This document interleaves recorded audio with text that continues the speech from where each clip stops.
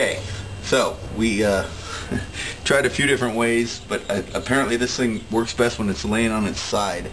So in order to test the gas, this is the best way we could come up with, and that's just a little gallon jug, and we marked off a line here that says 1 liter, and as the generator starts to fill this with gas, it gets to a point where we tried it already, so it's not a super secret, but it starts to spill out the bottom. We'll see that on camera now.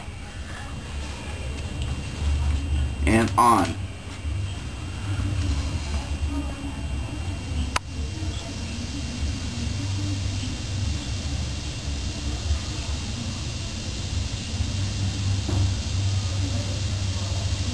I'm going to do a little tapping because I think that makes the bubbles go away, but we've already got some leakage underneath it. So this isn't an honest test of how much gas is actually going in there. It's trying to displace the water that we put in the jug. Getting some heat out of my lines.